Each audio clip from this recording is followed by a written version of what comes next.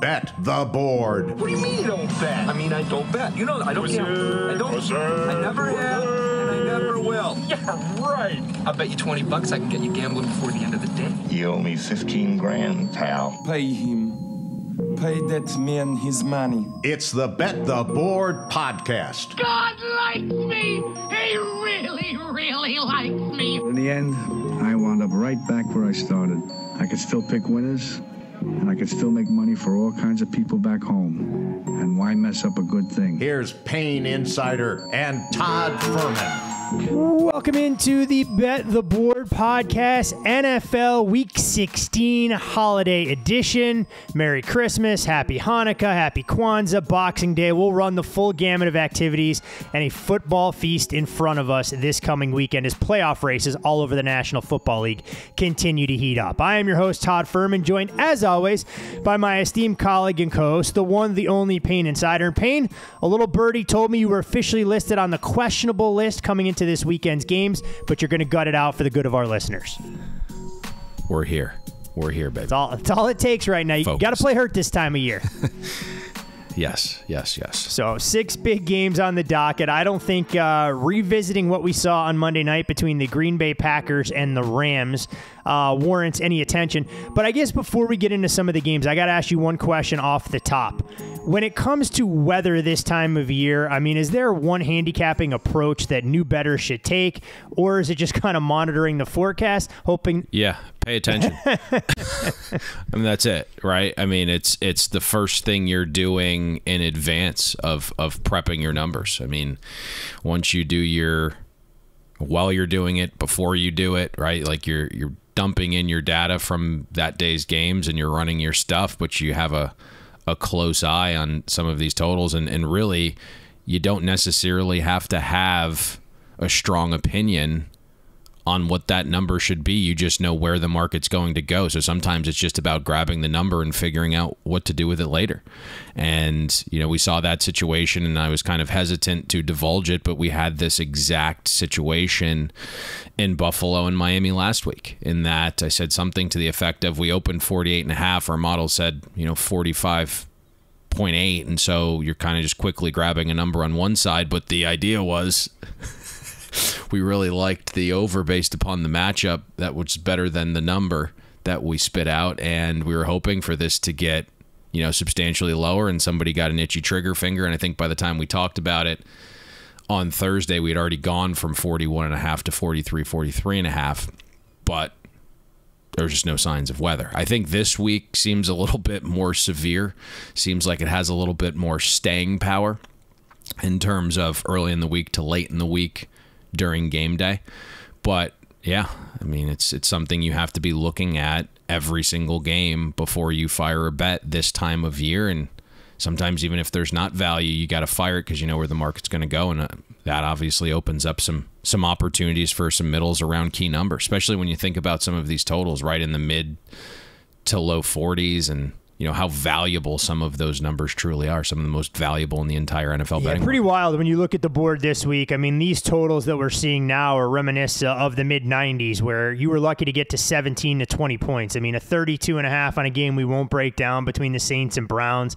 Obviously, some injury momentum in the Tennessee Titans game from a total that you kind of mentioned in the low 40s, and even games that may not be heavily impacted by weather. We've seen some under support, an increasing trend where there's an emphasis on a little bit more of running the football this year, and defenses making adjustments on the fly. But as you said, case by case basis, and I think people. Yeah, and the one you referenced there, like Saints Browns, it's not a game that we're going to talk about on the podcast, but open 39 at the peak, had some 38.5 out there, and you just saw a mad dash to it. Even though the model wouldn't indicate value, it did get as low as 31.5. And what's crazy about that specific one is the weather got actually a little bit worse, but there was a group yesterday that said, hey, how much lower can this possibly go?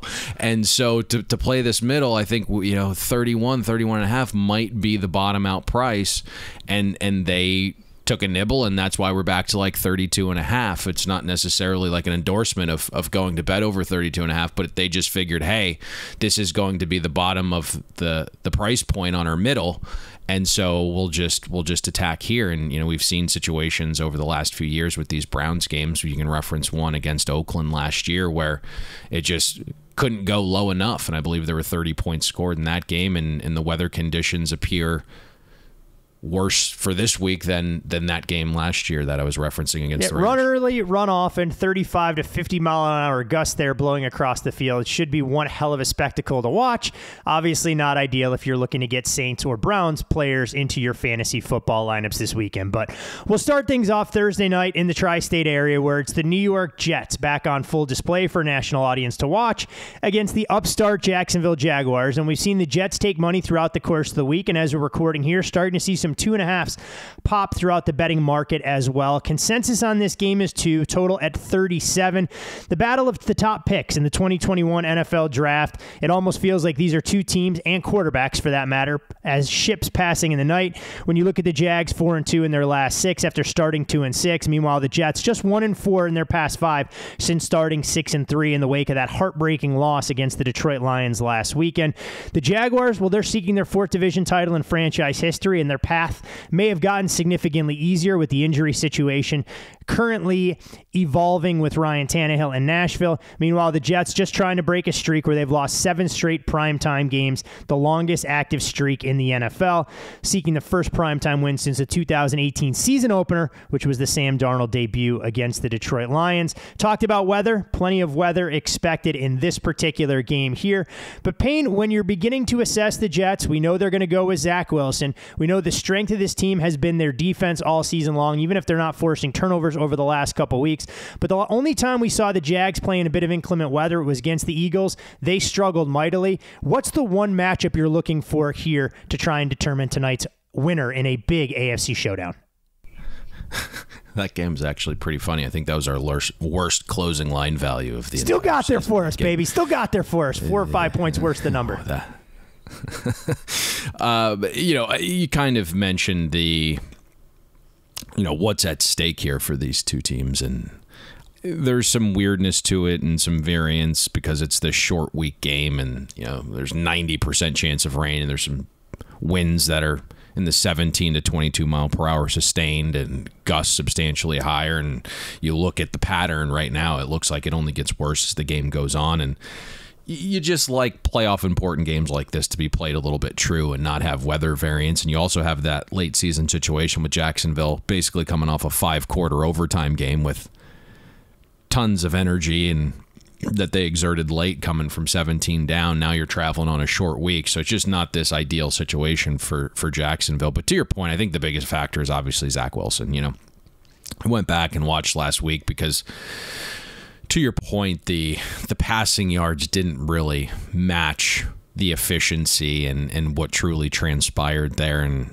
Zach Wilson's accuracy was really poor again last week versus Detroit. The third quarter was miserable. 55% adjusted accuracy for the game. Had 2 turnover-worthy plays from a clean pocket with just no one even remotely close to him in terms of pressure. And you just look at Wilson's mechanics. They just leave a lot to be desired. And my understanding is the Jets at this point are not going to throw the baby out with the bathwater is my understanding from above there. And the focus is going to be all offseason on Zach Wilson's mechanics to the point where he's not going to have an offseason.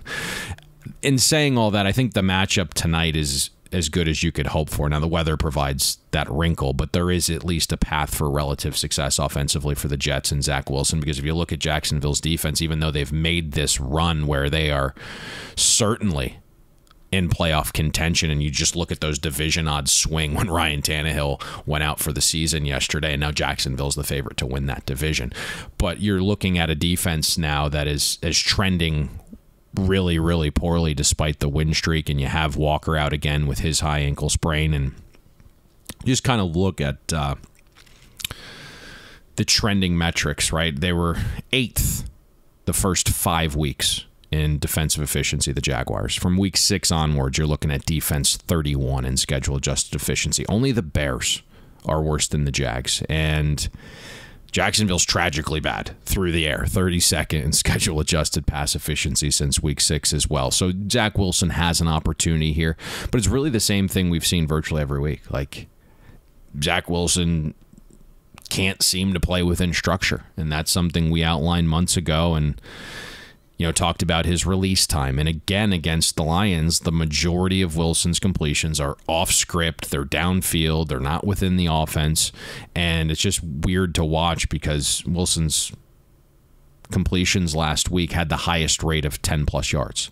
But few of them, again, are within the script or within the confines of this offense. So I'm interested to see what the Jets' game plan is, because you go back and watch that film as an offensive coordinator, Robert Saleh as a head coach, and you're like, yeesh, like Wilson's inaccuracies and the refusal to play within structure. And with this weather, and then you read this quote from LaFleur where he's talking about restoring the run game, that's probably the path here for the Jets, at least early, and Jacksonville isn't good against the run either.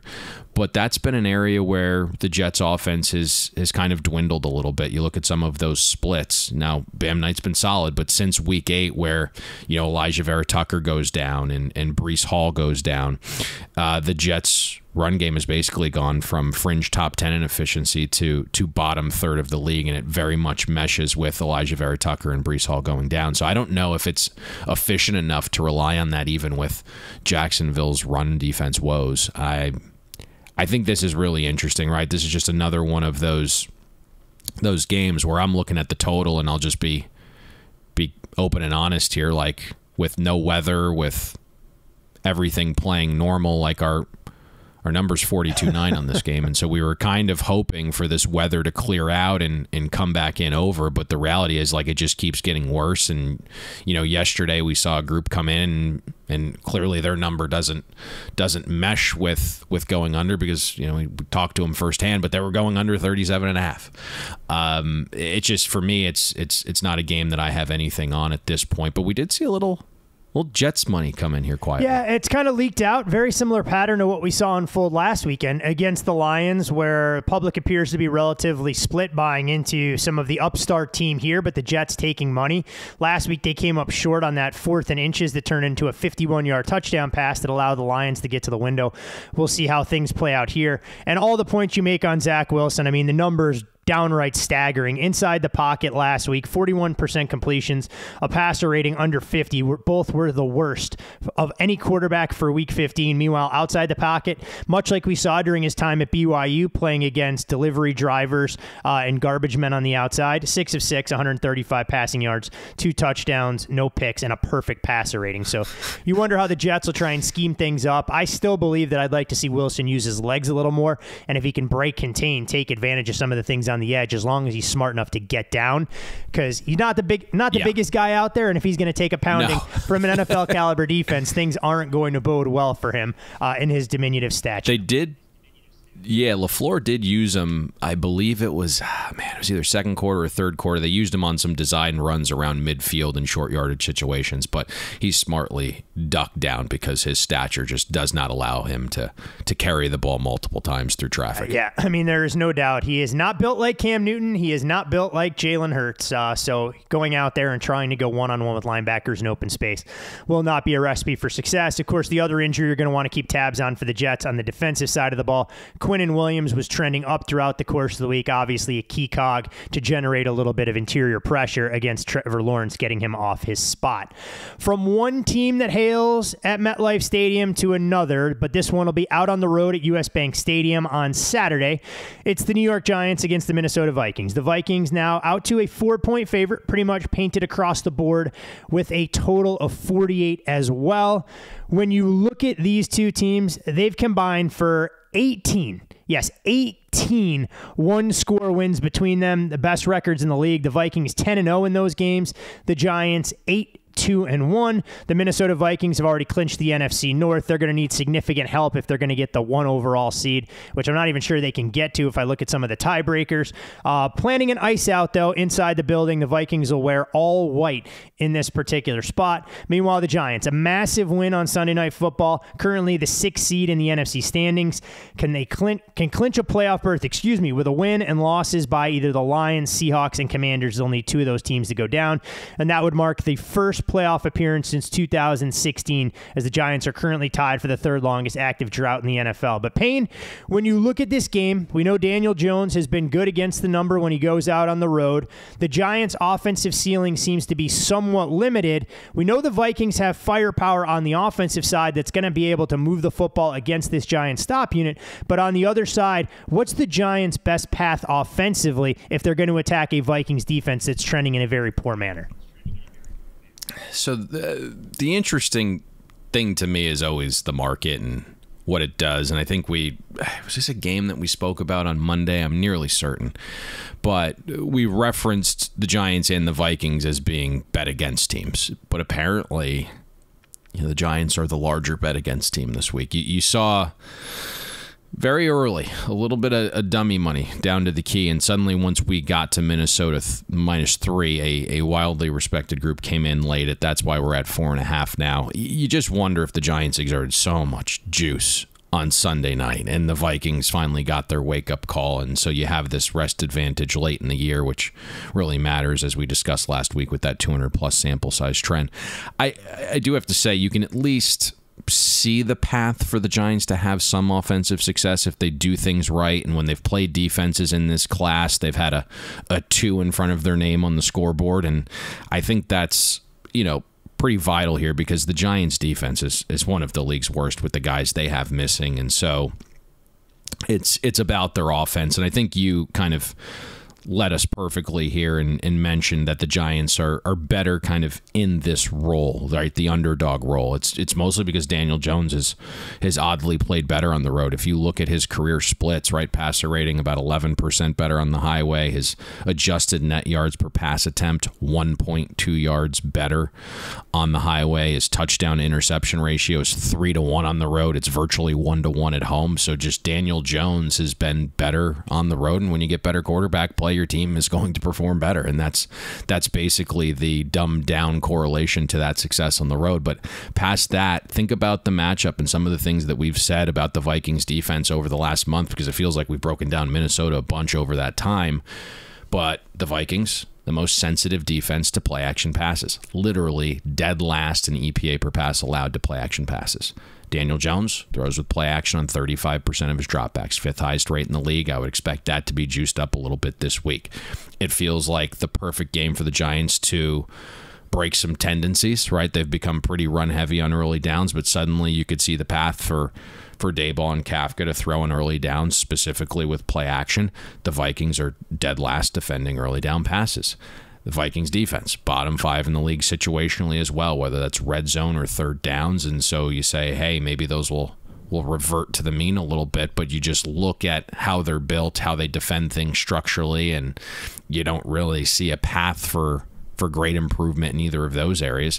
And then you look at the Vikings defense and how they've struggled to defend intermediate and deep passes. And the Vikings have been also one of the very worst teams defending running back passes. So this game needs to be, honestly, like the Giants just passing the ball more, right? Passing early, passing often.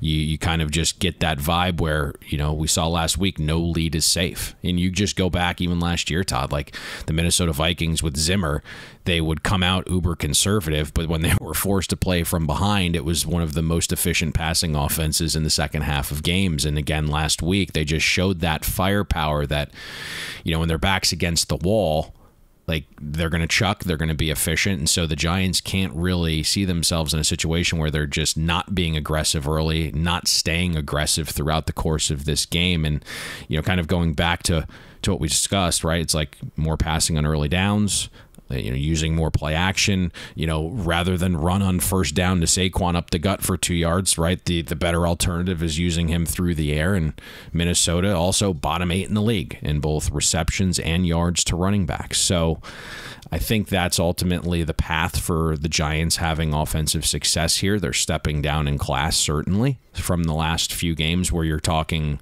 Washington, Philadelphia, Washington in a 3-game span. And I just think the Giants will be a little bit more aggressive in this spot. And because I don't see Wink's defense getting many stops either, unless they're finding ways to get pressure on Kirk, I think there'll probably be some points in this game. You saw Wink take a shot at Kevin O'Connell O'Connell, and yes, he said it jokingly, but I wouldn't have received it as such, and I certainly would be looking to pile on as many points because of that. And you look at the Giants, kind of, they also have a horrific early down defense, and that's very much the reason, right? The look-ahead total here was 45.5, and we're now out to as high as 48.5 with this consensus of 48. Yeah, pretty wild. I mean, when you look at the Giants and some of their playmakers or lack thereof, I mean, we know this team has an offensive ceiling most weeks, but you're going to have to be more aggressive to get the likes of a Richie James, Darius Slayton, and Isaiah Hodgins involved. Saquon Barkley, no doubt a difference maker, and you saw the X factor that he can become with 3 straight carries when they were running their 4-minute offense late in that game, picking up 10-plus yards, showed his value as a receiver as well, and a little bit of an underrated skill set to further highlight some of the trials and tribulations that Minnesota's experienced on the defensive side.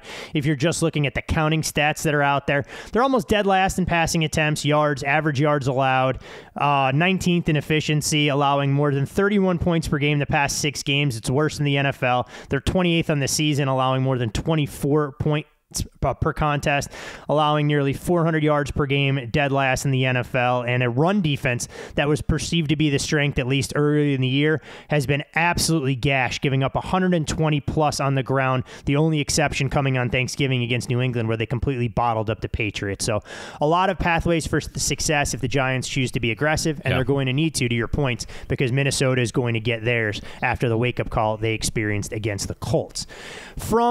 And that's the motivation, right? Like, you might be thinking to yourself, like, hey, you know, we got to keep things conservative for Daniel Jones, but we watched the successful game plan unfold right in front of our eyes on Thanksgiving Day, and it's Mac Jones, who has been horrific the last 2 weeks, just going up and down the field, slicing and dicing this Minnesota defense. And so I think it's an easy strategy to really catch the Vikings off guard here and just attack through the air.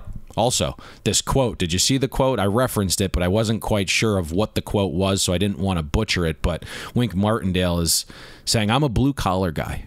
Kevin O'Connell is Harry Styles. So those are fighting words. I'm going to run up some points on Wink if I have the opportunity. Yeah, Kevin O'Connell, a hell of a lot better looking dude than Wink Martindale at their respective points in their life. So, I mean, blue collar or otherwise, you can go off of pure aesthetics in that particular regard. But no doubt we could see an interesting game on display, and a game unlike the rest of the slate that shouldn't be marred by the elements unless there's a problem with the roof at US Bank Stadium. But you mentioned Mac Jones, Payne, and the New England Patriots will return home with their playoff hopes hanging in the balance. Some books have them as much as a 4-1 underdog to secure passage to the postseason in the wake of their loss to the Raiders.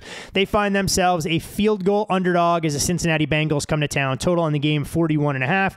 We mentioned weather off the top playing a role in Thursday night's game between the Jets and Jaguars. Weather should play a role in Foxborough as well. Temperatures that are going to feel like it could be in the low teens. Wind gusts, 40% chance of precipitation. The Bengals have altered their travel plans as a result, going to leave Thursday to try and beat the weather. No better way than to spend an extra day in Foxborough where there's nothing around that particular area. When you look at Joe Burrow and some of the coldest starts in his career, it happened last year in the playoffs against the Raiders, and in 2022 against the Steelers. He's been outstanding in the elements like you'd expect with a pedigreed quarterback.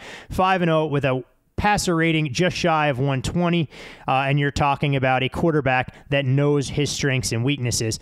As you try and look at this New England Patriots team, Payne, obviously there's a lot of carnage. There's a lot of collateral damage. You've seen some of the Patriot blue bloods, including Ty Law and Julian Edelman, calling out the team, whether it's individual players, whether it's the coaching staff. The best way to erase what we saw unfold in my backyard last Sunday is with a dominant or at least a complete performance against the team that has an outside shot to be the number 1 seed in the AFC.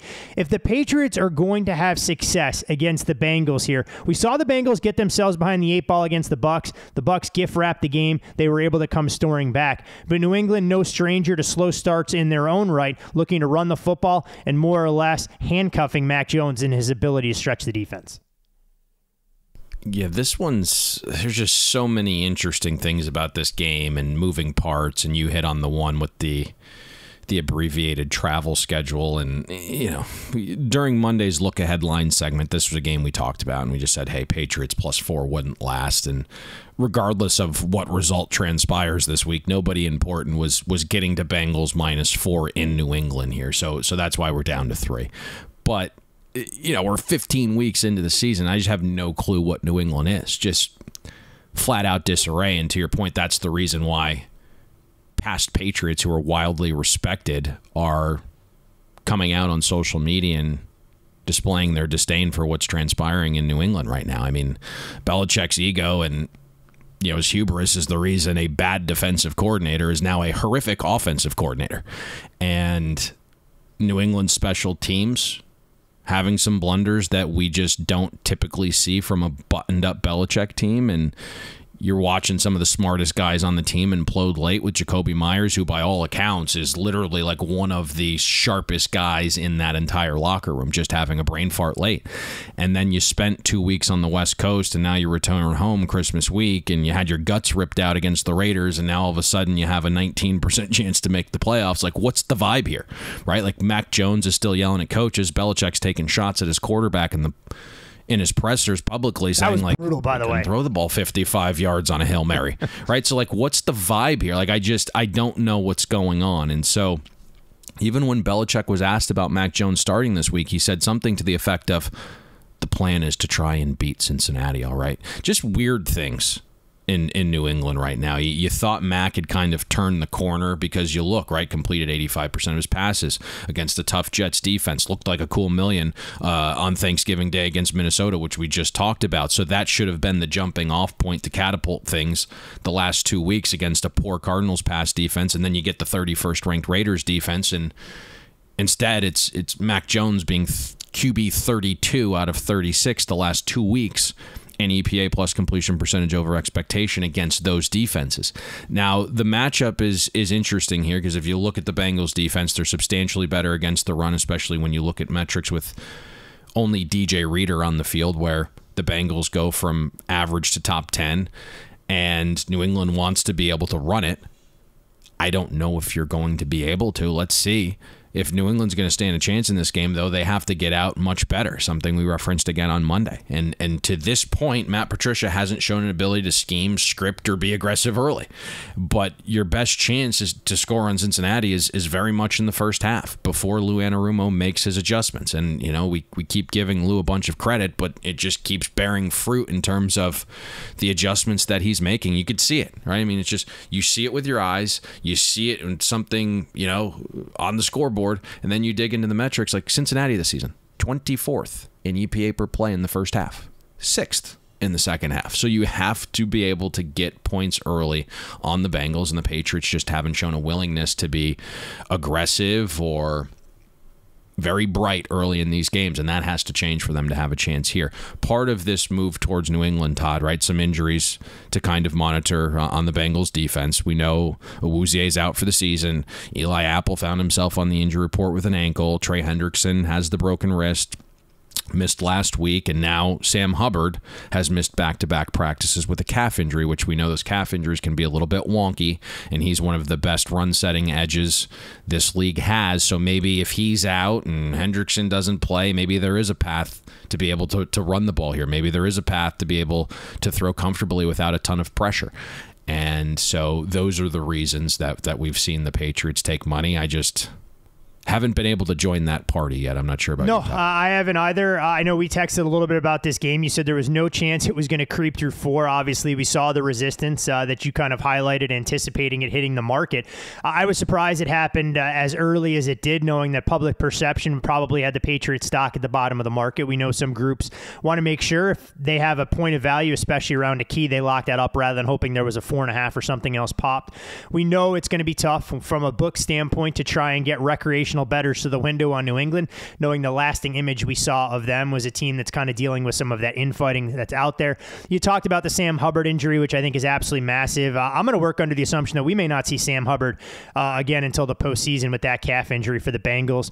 But, of course, a massive game for Cincinnati as well, coming up a week from Monday against the Buffalo Bills. We'll see how the Bengals hold up with back-to-back games on the road. The one thing that's always been challenging for me when it comes to the Patriots, and I don't want to spend, obviously, much time there, is figuring out what this team is on the defensive side of the ball. I mean, I know metrically, defensive efficiency from some of the more prominent sites out there hold them in a very high regard, but I watch them week in, week out, and I guess underwhelmed would probably be the best adjective I could use to describe them. But we saw the Bucs at least confuse and make life difficult for Joe Burrow last week in the first half. It wasn't until the Bengals were able to create some short fields and be able to maximize their opportunities out there. I mean, we can't ignore the fact that in that victory where the Bucs did cover as a 3.5-point road favorite, they didn't even amass 250 total yards of offense. And what goes up must come down. I'm very curious to see what New England can do to make life a little bit more difficult for Joe Burrow, who's making a dark horse run at potentially being the league's MVP.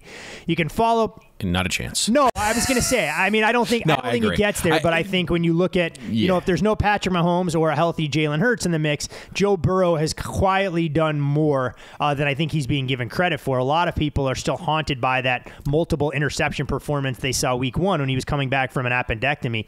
But you were the first one to highlight it. Once the Bengals made that adjustment offensively, allowed Burrow to take more control, both run and throw out of the shotgun, it's truly paid dividends. We know the weapons that are around there, and it's a team that you highlighted a few weeks ago. Said 20-1 on the market, wasn't going to be there long. And obviously the Bengals have gone out there and exceeded expectations to the tune of 18-3 against the spread their last 21 games. You can... So two things there, right? I think ultimately you give Burrow all the credit in the world. I think he's a very good quarterback. I don't know if...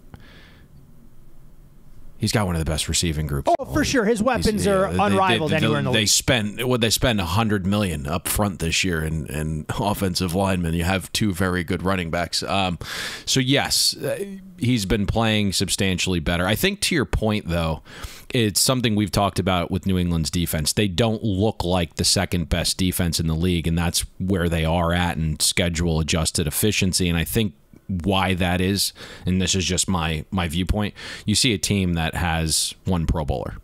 And so their success is very much scheme driven.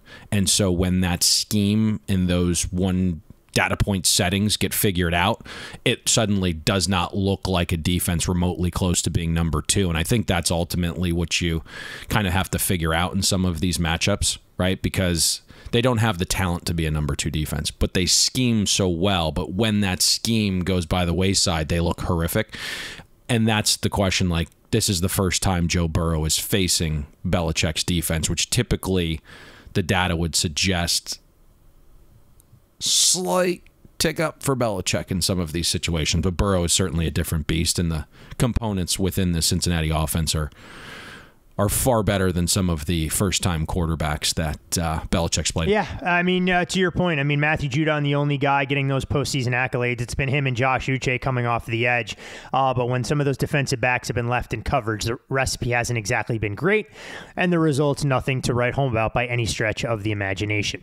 You can follow Payne on Twitter at Payne Insider. I'm Todd Fuhrman. You, of course, can follow me there as well. Most importantly, as always, follow the podcast at Bet the Board Pod. And from the East Coast to the West Coast, Payne, when you're looking at the Washington Commanders, a little bit of a short week playing Sunday Night Football, now traveling out to the Bay Area to meet the hottest team in the National Football League, which would be the 49ers. San Francisco, a blanket 7-point favorite in this game. Total sits at 37.5. That's down a touch from a true peak of 41.5, but we'll call 39.5 more or less the market consensus out here in the desert when that number opened.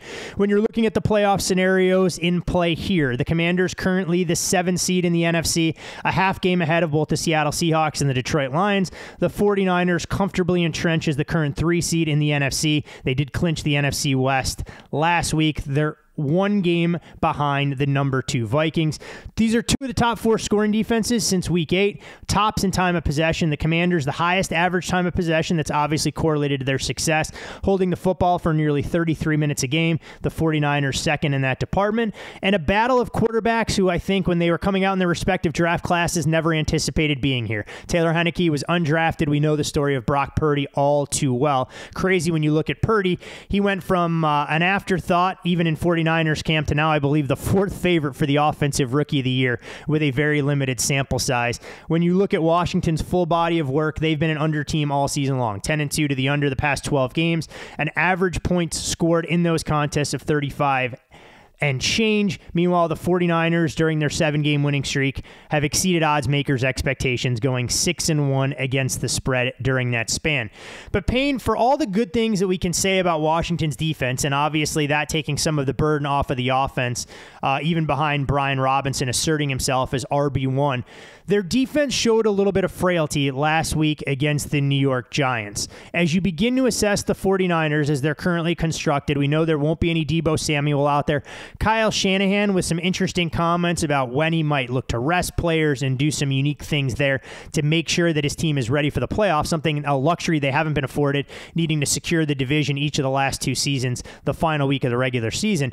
How should the 49ers go about attacking this Washington defense, whether or not Chase Young makes his season debut? So I think you're kind of hinting at some things there, and those sentiments from Kyle Shanahan were certainly received, and market indicators are suggesting the Commanders can keep this close enough, because within the last 36 hours since those quotes from Kyle have come out, we've gone from 49ers minus 7.7 to 49ers minus 6.8 here.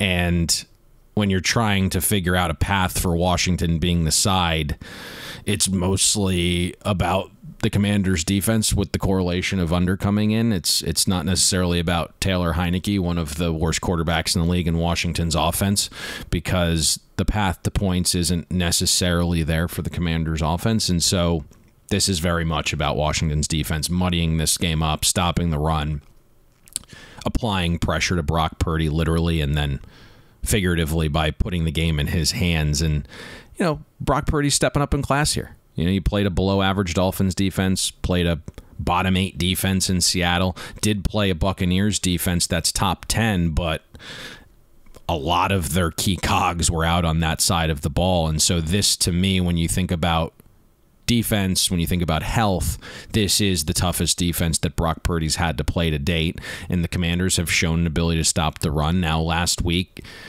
the Giants hit them with some heavier formation stuff, and really it was the late runs that became efficient for Saquon Barkley. It basically just became the compilation of physicality. A lot of the runs were not very efficient. It was just the sheer number and volume that kind of reared its head late there for the Giants to have success on the ground. But all told, Washington's still top 5 in schedule-adjusted rush efficiency on the defensive side of the ball.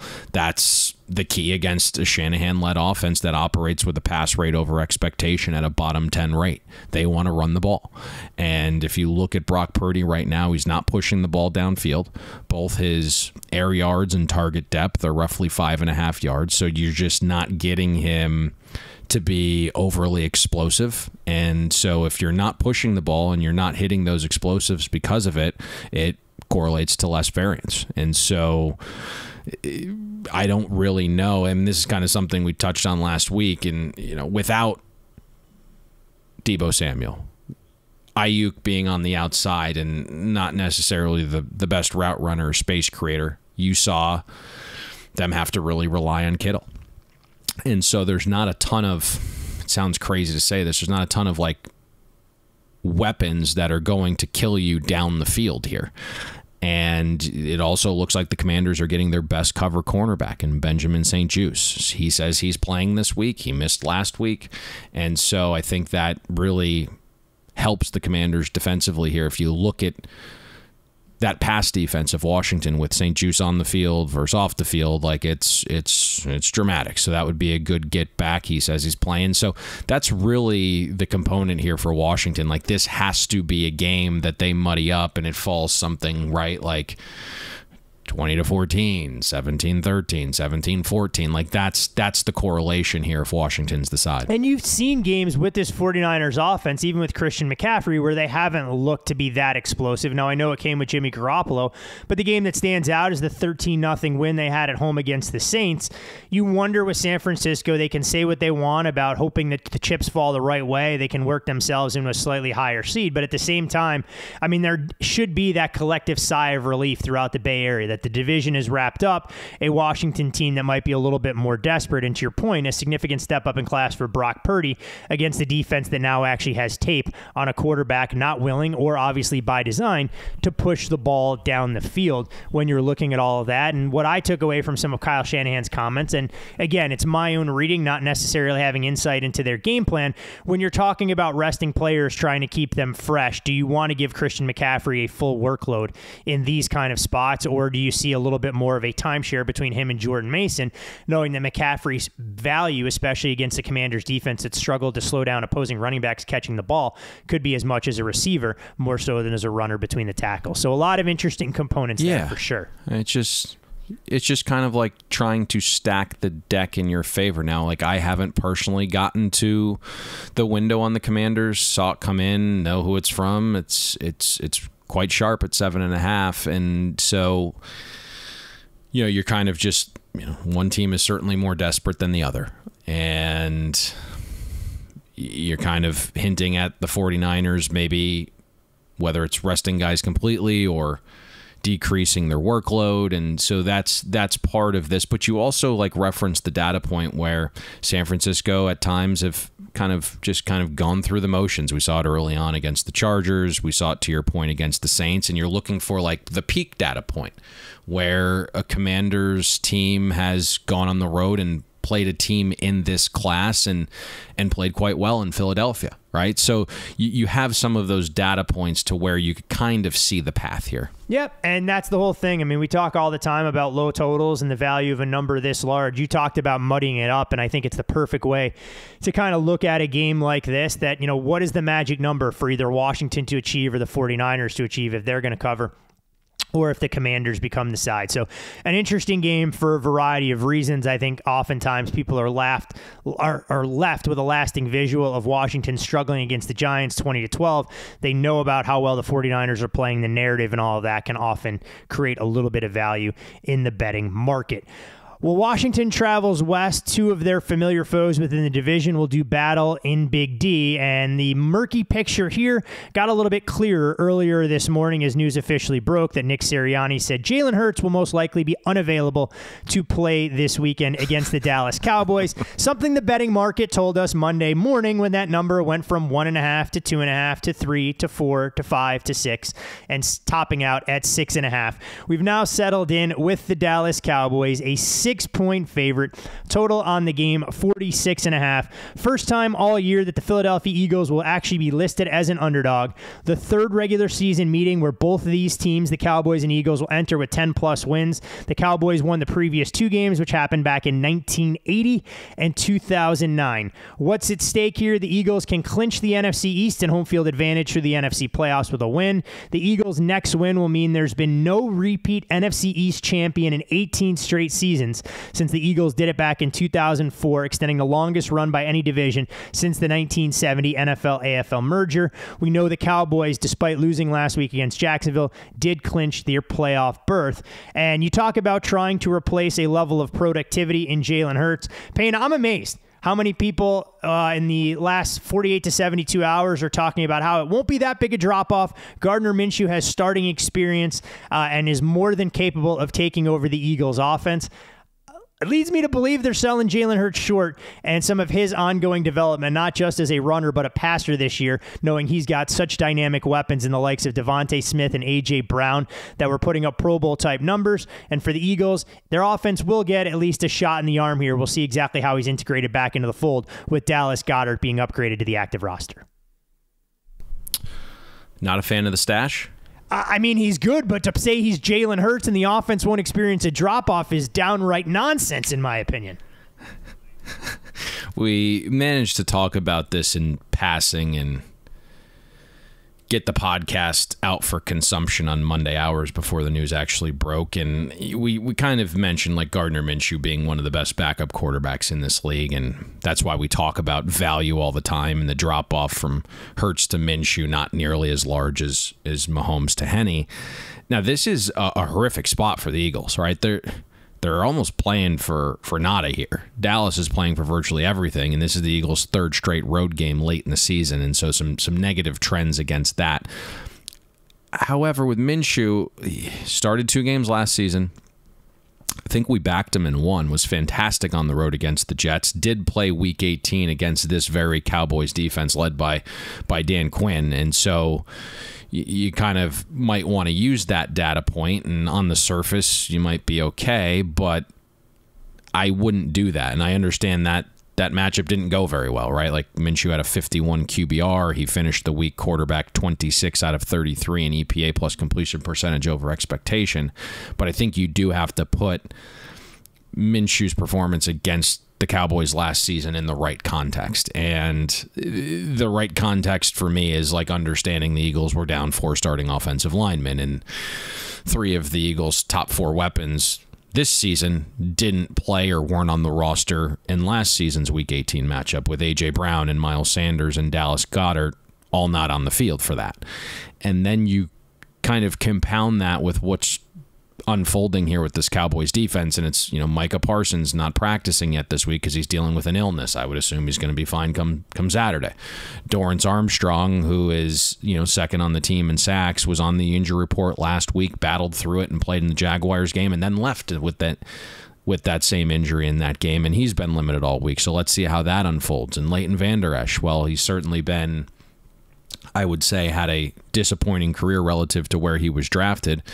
Still a starter in your front 7, and he's down with a neck injury, hasn't practiced yet. And from the Cowboys' ideal defense, the one that they would want to put out there if they could handpick their guys, there are 7 starters that are either out or have a questionable designation this week.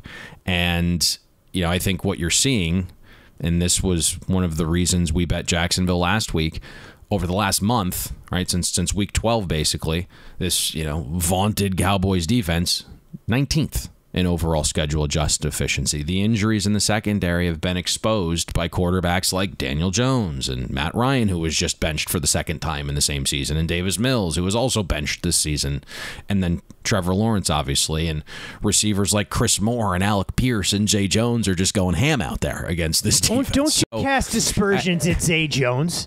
Don't you take shots at our guy, what he did getting us back into contention with the outright win last week as a best bet?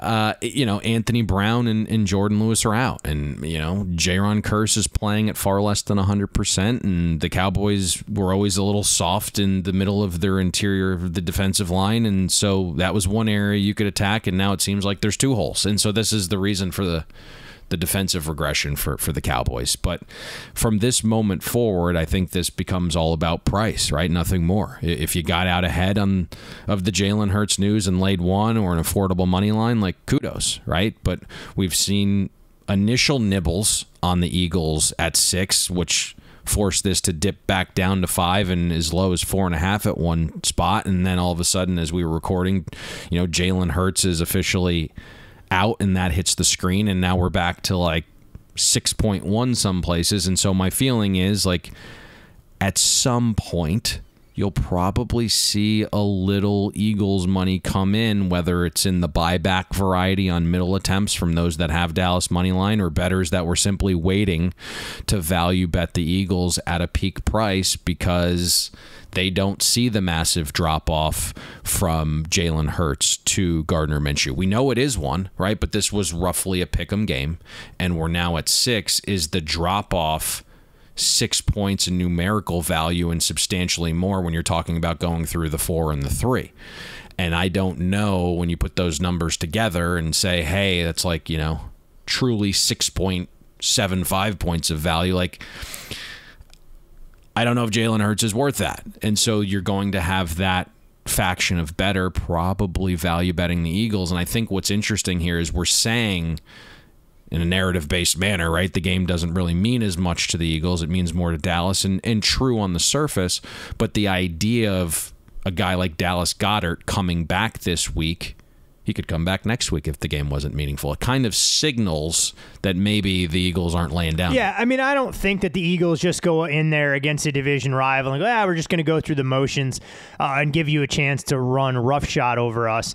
At the same time, we've seen the Cowboys. It won't be the first time that they have to respond against a tough opponent after a heartbreaking overtime loss. I mean, Week 10, they saw a 14-point lead evaporate on the field at Lambeau against the Packers. They followed up with a 40-3 smashing of the Vikings on the road in Week 11. So I think this is as much for the Cowboys to prove to themselves as much as anything else. When you look at the other side of the ball and try and figure out a path to success for the Cowboys, the Boo Birds are out in full force as Dak Prescott has struggled with interceptions. He does have a good record in his career, 6-1 straight up in ATS in his last seven starts against the Eagles. 148 passer rating versus the Eagles last season is the third highest rate by any quarterback versus any team in a single season all time. It does, of course, come with the caveat that you highlighted, the regular season finale. It looked like the Cowboys were playing against second and third stringers, as the Philadelphia Eagles were trying to stay healthy. But for everything that Philadelphia has done to try and fortify some of their weaknesses against the run along that defensive line, Dallas should have a little bit of an edge here with the two-headed monster with Tony Pollard and Ezekiel Elliott. If you're the Cowboys trying to devise a game plan, throwing outside, probably not an option against Darius Slay and Bradford for what those guys can do. Yep. But you should be able to at least take some shots in the middle of the field, run the football, and be able to move the football. Yeah, I mean, the loyal listeners are going to understand the breakdown. They've heard the breakdown. It's somewhat, forward. I mean, that's the plan right there, right? And when you think about quality of defense, one of the very best halves of football the Cowboys offense has played this season was actually back in Week 6 in the second half against the Eagles, and that was with a backup quarterback. I mean, 63% of the Cowboys' second half runs against Philly graded successful, and you saw what Dallas did. They came out in their 3 wide sets. They spread the field. They used stack formations. They used 3-by-1 sets to lighten the box, and the Cowboys' run game suddenly unlocked, and guys in the Eagles secondary couldn't tackle Pollard and didn't want to tackle Zeke, and that was basically how the Cowboys fired up their ground game. Now, Terrence Steele went down with an injury along the Cowboys' offensive line. It's a big loss, but Tyron Smith returned last week, got his feet wet, took a ton of snaps. He's going to be right in the fold this week. Jason Peters has played some really nice snaps from Week 7 to 14. It just feels like that guy is meant to play football until he's put in the grave. Zach Martin is just still a damn beast. The light has come on for Tyler Smith. If you look at his last 3 games, they're his best 3 games that he's played this season. So the offensive line feels like it's still in a pretty good spot for the Cowboys despite the loss of Terrence Steele. The Achilles heel, to your point, has been the Eagles' run defense all season. 20th in schedule-adjusted rush efficiency. They did get Jordan Davis back healthy. They appeared to turn the corner against the Titans, but we kind of just come to understand that the Titans' run game isn't very good right now, whether it's a beaten and battered Titans offensive line or Derrick Henry dealing with a little bit of a foot issue, whatever the case may be. That might not have been, all on the Eagles' accord there. Jordan Davis has only played 35 snaps the last 3 weeks. Sue and Linval Joseph have provided some beef, but neither playing overly well. And Fletcher Cox, Eagles fans don't want to hear this, but he's basically a shell of his former self. Just too many snaps, too many wars on the inside. He's just completely worn down there, graded out as one of the worst interior defensive linemen this season. So we'll see if all of this beef that's kind of been added to the interior provides the necessary resistance, and I think Dallas will smartly go to some of these spread formations and force the Eagles to play a little bit lighter. We'll see if they bite. If they don't, right, then you got to be able to pass the ball quick and short here before pressure gets there. Now, we also talk about exploring the underneath pass game when you face Philadelphia. Dallas needs to do more of that, right? You have to get Schultz more involved. Pollard needs to be an integral role in the pass game. Pushing the ball downfield, specifically to the outside, to your point, is not the best approach against Philly. And, we've talked about that ad nauseum, right? Because if you look at the Eagles, every single pass they've defended this season, it's number 2 in defensive schedule adjusted pass efficiency. But if you just kind of focus on those throws in that 1 to 7 yard area, the defense dramatically dips for Philadelphia. It's basically a byproduct of the scheme where they play to keep things in front, but you can have success with those short, intermediate, underneath throws. If you look at CeeDee Lamb, he's got to be that guy on crossers and digs and getting him underneath. He's got to be able to dominate the slot. That's really where the Eagles give up most of their wide receiver production, is in the slot and on the short passes. And so that's kind of the path here for Dallas's offense. It's being the more physical team, running the ball right at Philadelphia, hitting those edges, getting them in those light box situations by spreading them out, and then, Dak having some success throwing underneath and into the slot. You mentioned the numerical drop-off potentially being overblown from Jalen Hurts to Gardner Minshew. We look at Minshew's numbers, albeit through a limited sample size. They're not bad by backup quarterback standards at all. As far as the total, were you surprised to see this total dip as far as it has from 51 down to 46.5 with the change of quarterback? Well, we were at 51.5 before the news started to leak, okay? And, man, I'm probably divulging again way too much. Well, you can stop yourself here then. My number was call it 49. And, if I looked at some trending data, right, and reran things, which we always do, it was a touch higher, it was at 51. So I understood why bookmakers opened it there. And then we were at 47.5 this morning, and then when the obvious hit the screen, we've now gone under the key of 47, and you're at 46.5, and some of the sharper spots, even 46. I just think it'll be interesting if the Cowboys decide to go a little bit lower variance and we're going to run the ball and we're going to throw short, right? Those things eat the clock a little bit. I'm not quite sure what Philadelphia has in store for their offense in terms of, hey, do we want to up the tempo rate? Do we want to push the ball downfield like immediately as the game plan and attack that weakness for the Cowboys secondary? We're going to come in a little bit more conservative to see what's going on. I don't really have my finger on the pulse of what the plan is for the Eagles offense. It makes a ton of sense, and that's a bit more difficult. Yeah, it's kind of why I just like to ask some of those questions for you. I mean, when you look at, obviously, we always talk about what a quarterback's value is to the overall point spread. I think the total becomes a little bit more of that black box that you try and anticipate what the game flow will be, how some of the focus will change, and pace, tempo, and a lot of the different variables that play an even bigger role in trying to assess the totals market more so than the sides. The final game we have on the schedule, and I know a lot of our listeners out there going, man, you guys haven't even touched on any of the Sunday games. We're not sure how you feel about Monday night. We wanted to highlight some of the biggest matchups for the weekend. So no deep dives for any of the Sunday games for us here. And spoiler alert, no podcast scheduled for Monday. As we know, it's the late observance of the Christmas holiday and everything else. So we'll be back with you next Thursday. But the Saturday night affair is at Acrisure Field in Pittsburgh, where it's the Steelers, short home favorites in that 2.5 range as they'll welcome in the Raiders. It's the 50th anniversary of the Immaculate Reception. Obviously, the Steelers had a tribute plan to Franco Harris, who unfortunately passed away earlier this week. So you imagine it'll be a little bit of an amped up atmosphere there. Total on this game, 38.5. And when you look at the weather report for the Steel City, high projected in the teens, winds of 20 to 30 mile an hour. And the Steelers have not played a home game with kickoff temperatures below 10 degrees since 1989. So it'll be interesting to keep tabs on the mercury there and exactly what kind of fate Mother Nature deals to the game planning there. When you look at the Steelers, obviously they're still trying to avoid their first losing season since 2003. When you talk about history here, I mean, J.J. Watt came out and said the fact that they're wearing the same jerseys as they did in the 1970s, it'll be an emotionally charged atmosphere there. The Raiders enter this game, Payne, fresh off the 30-24 win against the New England Patriots as a 2.5-point home favorite, covered the closing number. We know how that storyline ended. Meanwhile, the Steelers on the other side with Mitchell Trubisky at the helm ran early, ran often, and put together a marathon march, which basically zapped the spirits of the Carolina Panthers to start that second half. And you've seen the black and gold kind of return to their true DNA running the football. That may be a little bit different with Kenny Pickett being upgraded, having cleared concussion protocol. So we'll see what Mike Tomlin and Matt Canada elect to do when they're going after a Raiders defense. But when you look at the handicap for this, I'm not sure which matchup you find more intriguing. Is it the Steelers offense with Pickett back at the helm against the Raiders defense that's shown vulnerabilities this year? Or is it more about Derek Carr playing in the elements, trying to attack a Steelers defense? It's really been hit or miss since the return of TJ Watt.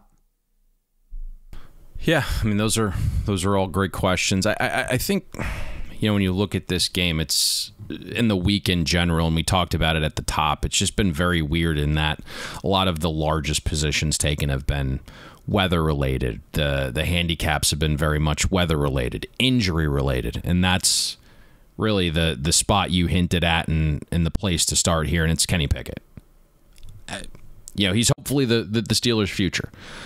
but he hasn't shown to be better than Trubisky right this second. And if you look at the last 2 weeks combined, and you can get the idea of Mitch Trubisky out of your mind from his Chicago playing days, Trubisky's taken virtually every snap the last 2 weeks, and even factoring in the turnovers against Baltimore, Mitch is QB number 1 in EPA plus completion percentage over expectation, and candidly, it hasn't been close. And so one faction of bettors understand this, and because Oddsmakers manually moved Pittsburgh from -2.5 to basically 3.3 on the news of Pickett being upgraded, and sophisticated bettors quickly responded, sending it back to 2.5 and even 2, they just grasp that, Pickett might not be a better quarterback at this point. And so ultimately there's going to be a battle on this game, right? Did you number grab the Raiders plus 3.5 or 3 even? And, you kind of believe that Darren Waller and Hunter Renfrow snap counts are both going to increase this week because they're a little bit limited last week. And so that's kind of the mindset if you're looking at the Raiders. Or are you going to capitalize on that number grab and take your position on the Steelers' money line now that it's become wildly more affordable? Those are basically the two paths that have been taken to this point or will be taken from the guys that I speak with. Now, I think matchup-wise, Pittsburgh's offense, you have to like how it's trending. It's done some very nice things since their bye. 8th in EPA per play since week 10. It was 28th prior to the bye.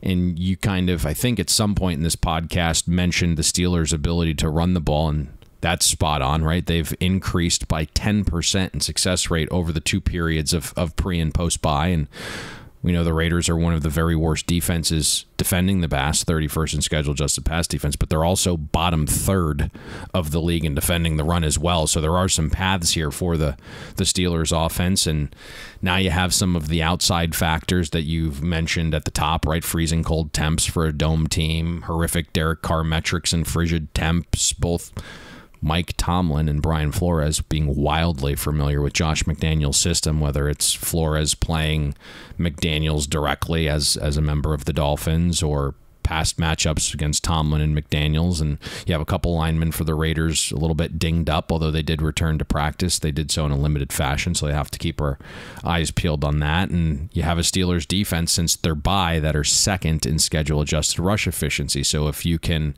remove Jacobs from this game, the path becomes basically Devontae Adams, and that's it. And so you can see both viewpoints here.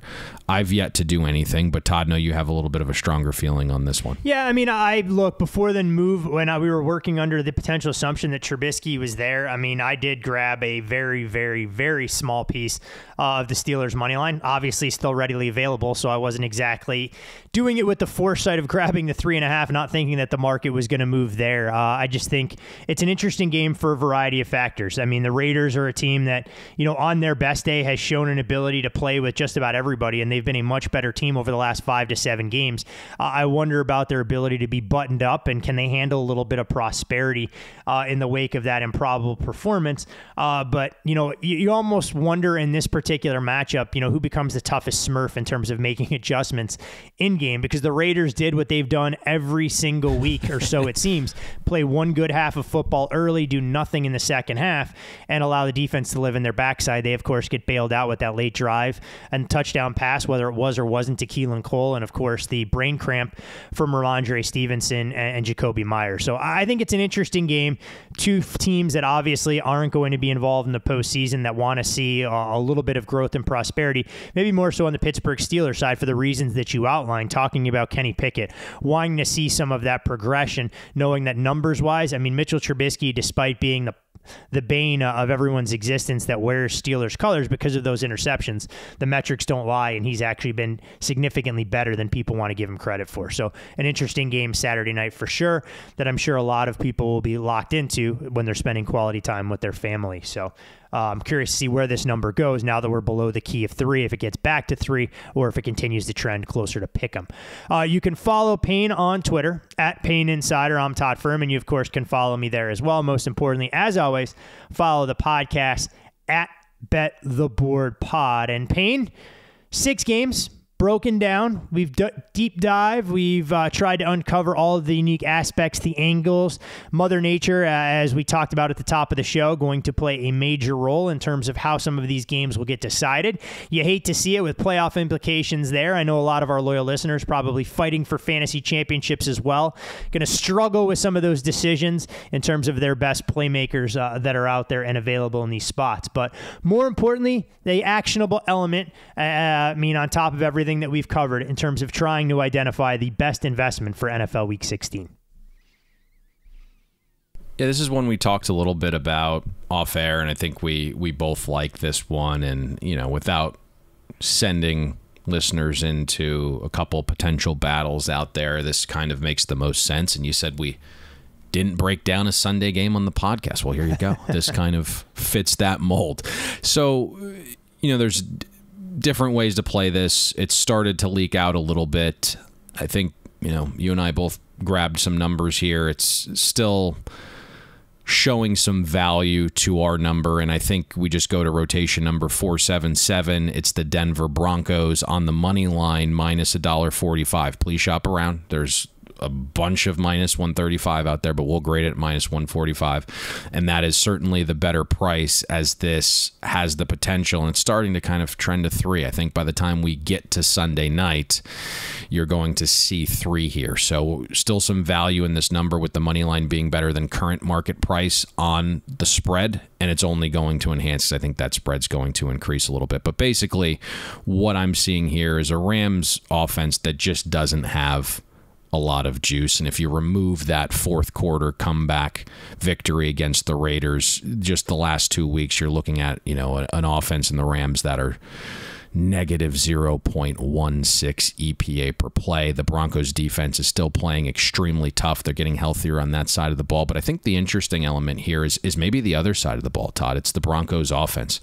And, showed some life against Kansas City, moving the ball through the air, had an opportunity to show a little bit better had Russell Wilson not gone down. So you like to see at least Russell Wilson showing signs of life against Kansas City rather. He's going to be upgraded, and he's going to play in this game. And then last week got the ground game going against Arizona. And I think that's the interesting element here, is you showed that you could really dominate a team that's kind of in your class in Arizona, although I do think Denver's better than Arizona, especially in the current constructs of things, but battled the prior weeks, right? And so, like, fans will look at it and be like, oh, you lost. But it's like, you're battling Baltimore. You're battling Kansas City. Those are 2 teams that are in, an upper echelon tier, exceeded expectations by a large margin in both of those games. And so I think this is just a good matchup. Not a home field advantage for the Rams here. I don't know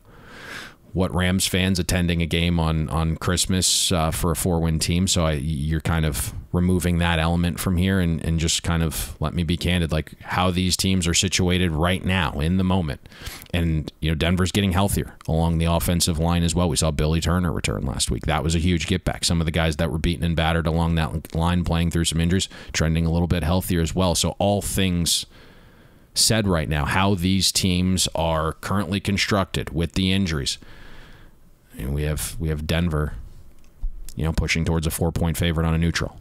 And so I don't really view the Rams as having much home field advantage here. And thus you have the better team at a better price that's playing good ball right now. And so that's the bet. 477 Denver Broncos money line, minus $1.45. Again, shop around. Some minus 135 out there. I think we are going to at least get to the key here of 3. Go, Russ. Show us why you're a $250 million man. You can't have Brett Rippon breathing down your neck, stealing your job out there. Get out there, fling the ball around, establish the ground game. And the Broncos defense, the far superior unit to what the Broncos offense will encounter going up against the Rams. Hey, one last thing I did want to ask you about, and obviously not a deep dive. I know a big game in your neck of the woods early on Sunday for the Dolphins-Packers. Not a breakdown, but just what are some of the things that you might be looking for from Miami with extra time to prepare, knowing Green Bay is coming in on a short week? I'm looking for the Dolphins to get a win here so we can go over 8.5 I like it. Wins. Short, succinct, and establish the ground game. Get going against that interior of the Packers defense and prove that Green Bay's win against the Rams had more to do with the Rams' ineptitude than it did anything Green Bay figuring things out offensively. But don't tell that to the mainstream media, Payne, because the Packers have an excellent chance in the wake of their dominant performance as a 7.5-point favorite, winning by 12 against the Rams, of getting into the NFC playoff picture, because that's what we've grown accustomed to from Aaron Rodgers' magic. Yeah, so ultimately, you got to a price here at 6.5. That was a little nutty. And now I think once you kind of got to the other end of the spectrum where threes were flashing, like, yeah, that might have been a little bit nutty. And so to your point, late in the year, rest advantage, that plays a large role. We've obviously seen some over money come in here. Total open 46.5. We've now seen multiple whacks to the over. One from 46.5 out to 48.5, 49. And then again this morning prior to recording, another whack, and we're out to 50. And so I think the thought process there is Green Bay has been playing outdoor games in some weather, not going to have that in Miami, substantially healthier with some weapons on the outside with both Romeo and Watson. And we know a guy like Aaron Jones, what's his forte? It's catching balls out of the backfield. And again, Miami just can't defend running back passes. So there's some paths here for some offensive success with the Packers moving the ball through the air against a Dolphins secondary that leaves a lot to be desired. And then on the other side, Miami's back home. And they've shown extremely well offensively on that side of the ball. We're able to get the ground game going again last week, have the extra time to get some guys rested up and healthy. Tyreek Hill put it upon himself for the loss last week, said he didn't play his best, so I'd expect a very good performance there. And so that's why we've seen some over money now. Now, I'm talking about the game, right? And so that doesn't necessarily mean run to bet over 50 and when the thing lands 49, hop in the comments. Oh, absolutely not. Absolutely not. Right. So, but I just kind of that's what's transpired in this game. And I hate talking about games that have moved, so much after the fact. It's kind of that wasn't maybe more from not what I like to do, but that's basically what's transpired so far. It wasn't from a betting value standpoint. I just know it's an interesting game for a variety of reasons. Obviously, like you said, it's all about the win total for us, and Miami just finding a way to get there outright. Should be a fun game to watch early on Sunday on Christmas Day between the Packers and Dolphins. Any big holiday plans for you over there? Or, do you get to leave the workshop for at least 20 minutes and go downstairs, make a small donation in one of the Salvation Army red kettles in your neck of the woods? Or, what is a holiday weekend for Payne entail? Well, first, it's getting a little bit healthier because I'm under the weather and kind of battled through this one. The donation fund for one Keldrick Falk did not go very well. Oh, Mr. Hugh Freeze got us there. So might have to need a refund there. And then, yes, plenty to donate to the less fortunate. Yeah, I wasn't sure if that was a bona fide tax write-off or how that particular bucket of things worked when it comes to filing annually at the end of the year. But as always, I want to thank all of you guys, our loyal listeners that have been with us from the start of the season. If you've been with us since the podcast launch back in 2014, or if you're tuning in to Bet the Board for the very first time, want to wish you and yours a very happy and healthy holiday season. Enjoy time with your loved ones. Be smart with those bankrolls. Just because all of these Bulls and NFL games are on TV and you got nothing else to do, be judicious. We have a long season ahead and plenty meaningful playoff games and bowl games as well, where we'll be back with you on Wednesday when we preview some of the marquee games on the college slate. So remember, you can follow Payne on Twitter at Payne Insider. I'm Todd Fuhrman. You can follow me there. Most importantly, as always, follow the podcast at Bet the Board Pod. And come Sunday afternoon with a Denver Broncos ticket in hand, hopefully we'll see you at the window. Thanks for listening to Bet the Board. You can catch Todd and Payne every Monday, Wednesday, and Thursday during football season, breaking down the biggest NFL and college football games. And to make sure you don't miss any free best bets, subscribe to Bet the Board on iTunes, Google Play, Spotify, or wherever you listen to podcasts.